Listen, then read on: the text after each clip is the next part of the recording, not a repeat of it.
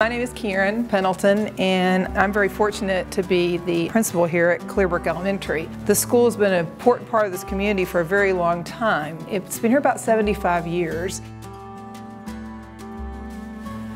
You know, when I walk around this room, it makes me think of a child that went to school here. A child looks at me and she said, we don't have any food at our house. It really did strike me off guard to think, you know, they didn't have any food in the house. And I saw also, I guess, what would have happened if we just had kind of written off what that child had said as something like, oh, well, they're just kind of talking because, you know, could we really have a kid in our school without food? Sometimes people think they have to go to a third world country, someplace really far away to try to help people out that don't have food and don't have clothing, don't have shelter.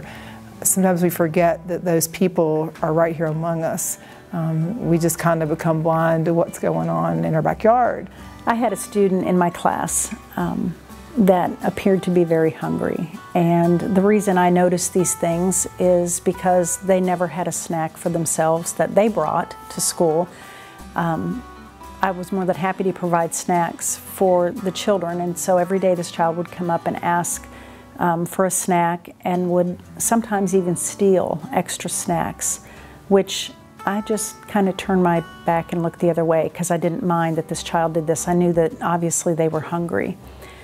I also noticed that this child would hide food in their cheeks, and I had never seen a child do this, and it just dawned on me one day that the reason this child was doing this is because they were wanting food for later.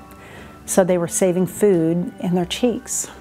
And that broke my heart because no child should have to worry about where that food is going to come from. We can do something about this, you know. We can all step up, and whether it's just donating one item of food a month, whether it's giving financially of what you have, whether it's coming on Wednesday nights to pack a sack to help these children, whether it's through prayer. Whatever it is, people can get involved and people can step up and help these children that are in need. We've found that $5 a weekend is all it takes to feed a child. I know the women's ministry is wanting to step up and help out in any way that they can through this ministry. And we're hoping to really partner with Clearbrook and try to help meet some of those needs that these families have and that these children have. I think that this Pack-A-Sack program would go a long way to helping kids understand that they're not alone, and that when these needs exist, that there are folks who are willing to jump in and become part of the solution. I think that our hope is that these children, you know, not only will their physical need be met, but I hope that they will see that there are people that care about them. You know, they're not going to know where this food comes from, and it doesn't really matter. I just think that they're going to know somewhere that somebody is noticing that they're hungry and that they need to be fed, and that somebody is providing that for them.